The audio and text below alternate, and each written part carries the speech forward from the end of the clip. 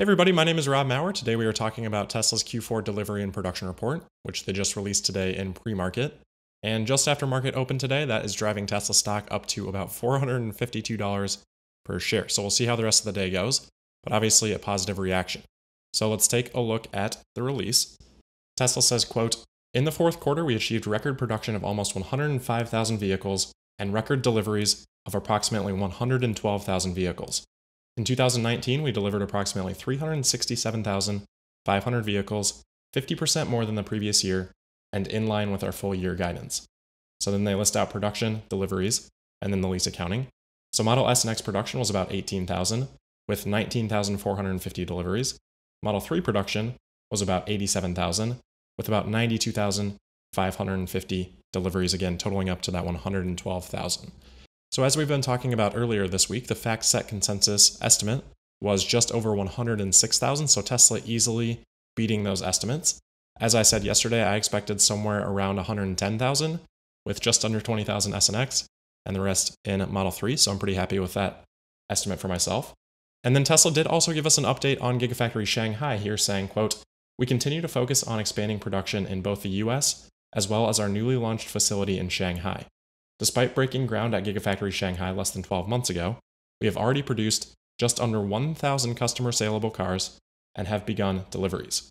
We have also demonstrated production run rate capability of greater than 3,000 units per week, excluding local battery pack production, which began in late December."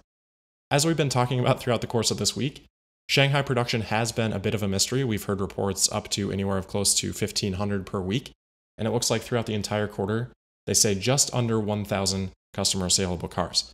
So that definitely was an extrapolated rate, despite some of the reporting that we had seen out there. And that's okay. Tesla broke ground on Gigafactory Shanghai less than a year ago, so to even have produced 1,000 cars or just under 1,000 cars within a year is really incredible. And they say here that they've demonstrated the capability of greater than 3,000 units per week.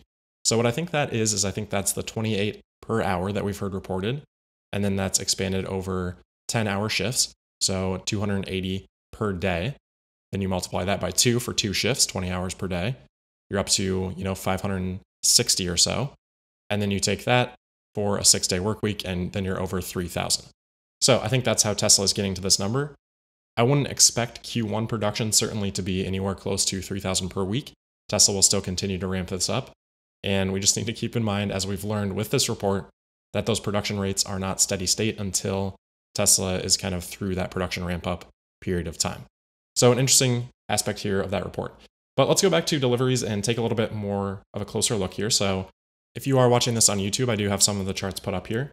So here you can see Tesla's deliveries by quarter all the way back to the beginning of 2012 Q3 when they started deliveries of Model S.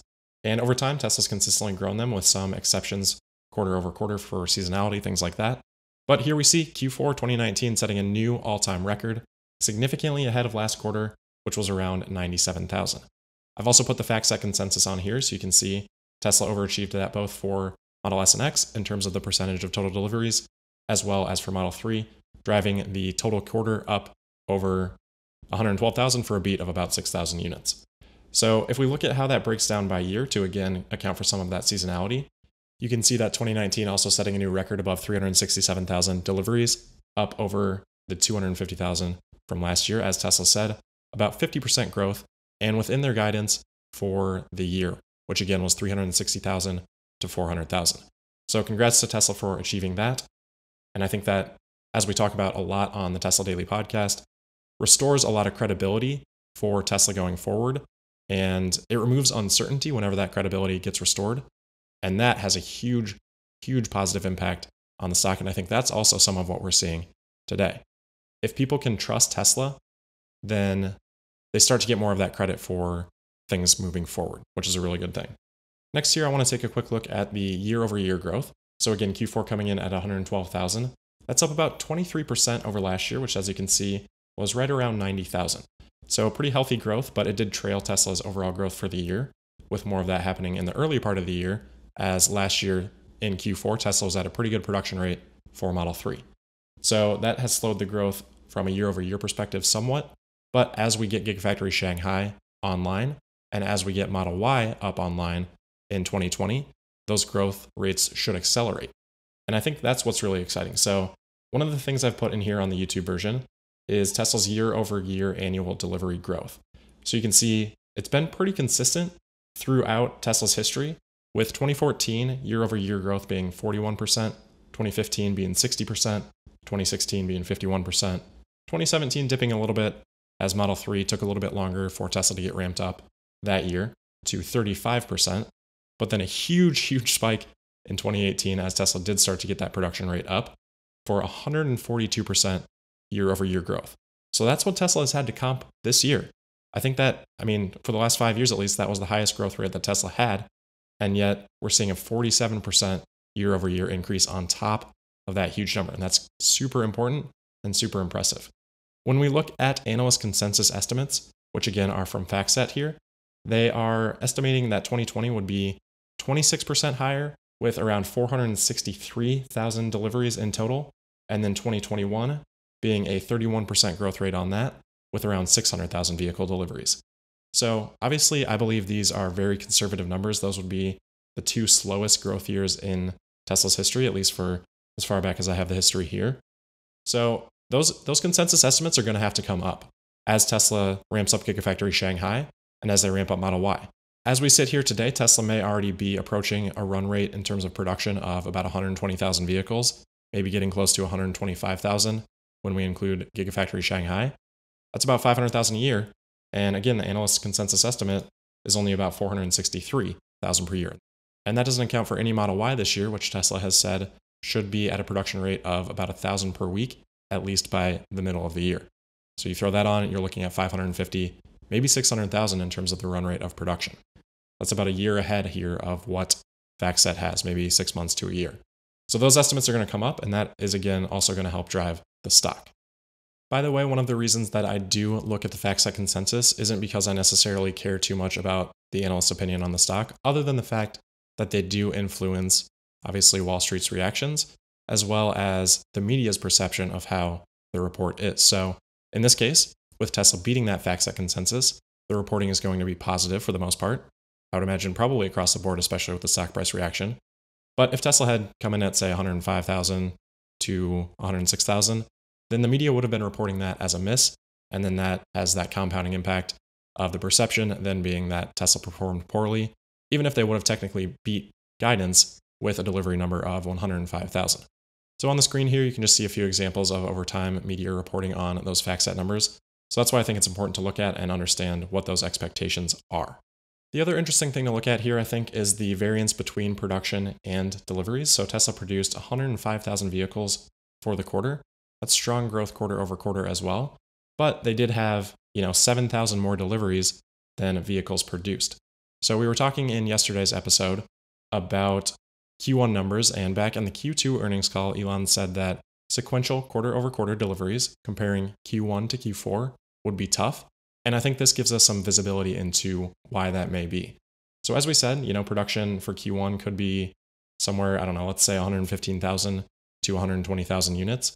Tesla has drained inventory over the last 6 months, and they can use Q1 as an opportunity to build some of that inventory back up for the latter half of 2020. And I think they will take advantage of that opportunity. So I'd expect production to outpace deliveries, even if it is just by that same amount at 7,000. Let's say production then ends up being 115,000 or so in Q1. Deliveries of 108,000 would actually be down quarter over quarter from Q1 to Q4 in terms of that comparison.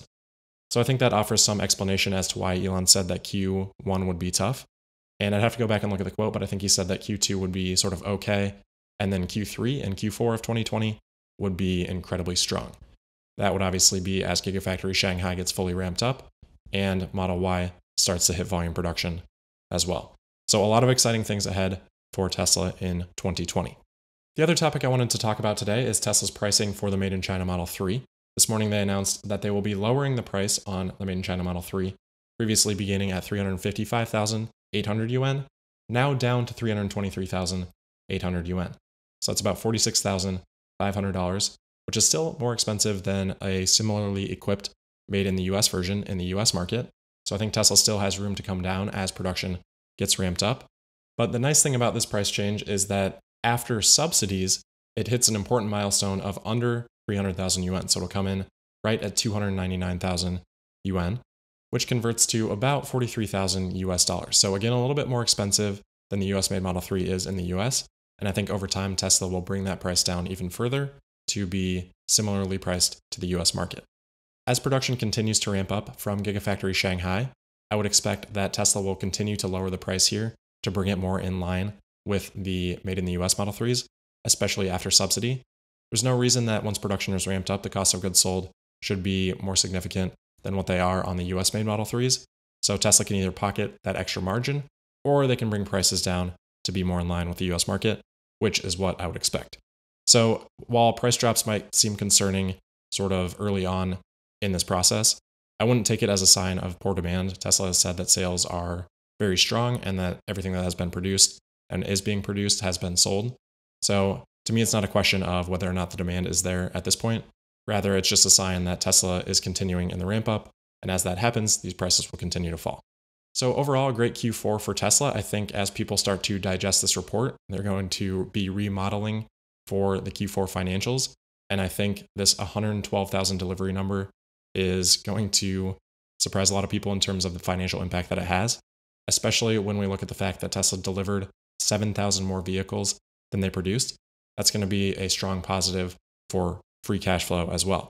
So I would expect Tesla's cash position at the end of the quarter to increase pretty significantly from these results. You've also got that nice bonus from Model S and X deliveries being up. So those were up 11% quarter over quarter. Those should have a healthier margin than Model 3, though it's probably getting pretty close at this point. So to have those additional S and X vehicles in the delivery, even though they're not a higher percent of the mix this quarter than they were last quarter, having those additional units is going to help a lot with the financials. Based on Tesla's previous reporting, I would expect that Q4 earnings report to be after market close on Wednesday, January 29th. That is really it for today, though. I would be curious to hear people's opinions on Q1 deliveries and production. So if you're on YouTube, leave a comment there. Otherwise, you can find me on Twitter at Tesla Podcast. And if you have questions or feedback, send those to me at tesladailypodcast@gmail.com. That is it for today, and I will see you next week for continued episodes of the Tesla Daily Podcast. Thank you.